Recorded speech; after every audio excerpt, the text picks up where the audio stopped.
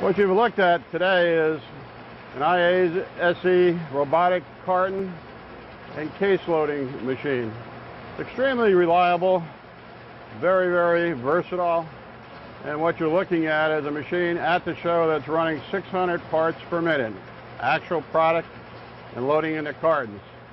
The machine, like I say, is versatile and it's capable of taking those products at extreme speeds between 600 and 800 pieces a minute, load into cartons, trays, and cases.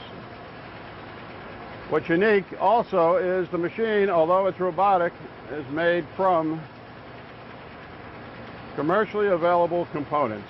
Everything we use internally is Bosch, Alpha gear drives, Festo cylinders, the absolute best money can buy. The machine is built modular construction on a 3,500 pound solid steel base. No one else on the show can say that. When the machine is installed and leveled, there's virtually zero vibration. We can actually stand at 600 pieces a minute, a nickel on edge while it's running at those speeds.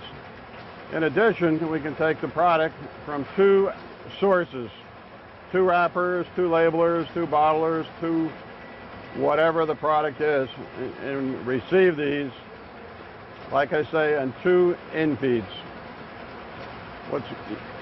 So what we can do there is basically the machine is almost virtually half price.